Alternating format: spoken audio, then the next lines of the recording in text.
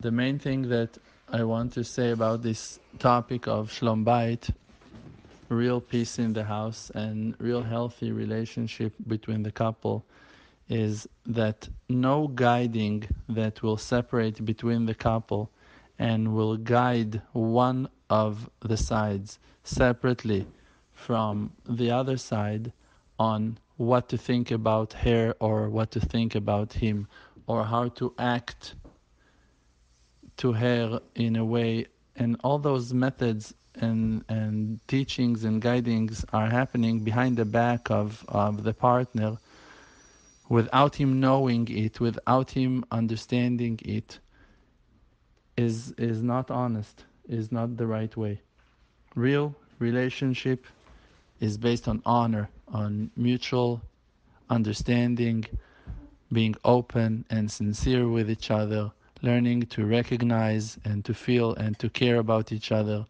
It's not about tricks on how to find a way how to pass your wife and how to make her behave in a different way that will fit to you or whatever.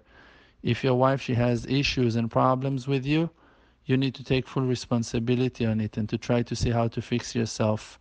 If a woman, she has issues with her husband, she's upset with her husband, she's got issues with him, she needs to see what is her side in the deal, what she needs to do, how can she be more patient, how can she work on herself, and to learn those things together, to learn how to communicate, to learn how to discuss things, to learn how to share. As long as people are being taught separately,